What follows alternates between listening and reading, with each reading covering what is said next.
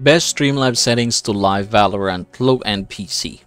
Knowing the best Streamlabs settings for streaming on a low-end PC optimizes performance, reduces resource strain, and ensures smooth streaming, providing a better experience for both the streamer and viewers. Now, if you are going to live stream on a low-end PC, here is how you're going to do it. First things first, I want you to go ahead and click the settings. Now that we are in the settings, we're going to go ahead and make a few changes in here.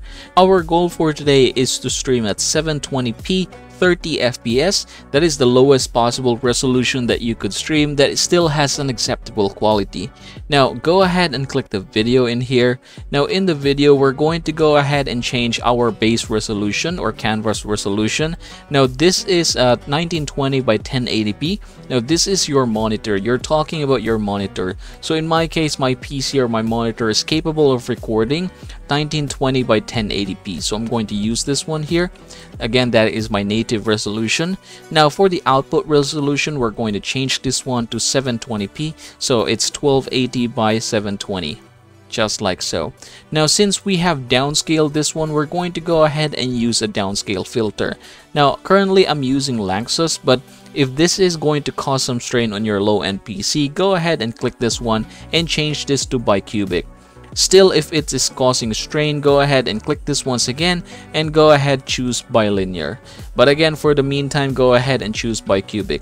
Now for the FPS type, we're just going to use common FPS values, and then we're going to change this one to 30 FPS. So again, we want to stream at 720p 30 FPS. Now the next thing that we are going to do is basically click the output in here. Now this is streaming. Now make sure that the encoder that you have chosen here is NVIDIA H.264, not the new one but the older one because it is more stable. So go ahead and click this one here. For the rate control, make sure you have chosen CBR, and then for the bitrate, we're going to downscale this one to 3000. That is definitely going to be okay. Now for the keyframe interval, let's change this to 2, and then we're going to go ahead and choose quality for the preset. Once you're done, just go ahead and click the done button here and you are done, everybody. So you can go ahead and stream right now and then try to check the output. If you are not satisfied with the quality, you can go ahead and make some fewer changes in there. But so far, that is the best Streamlabs settings to live Valorant for low-end PC that I have tried. Anyway, if you're interested in kicking off your streaming career with Streamlabs, click the link in the description box in order to save yourself up to $20 of discount.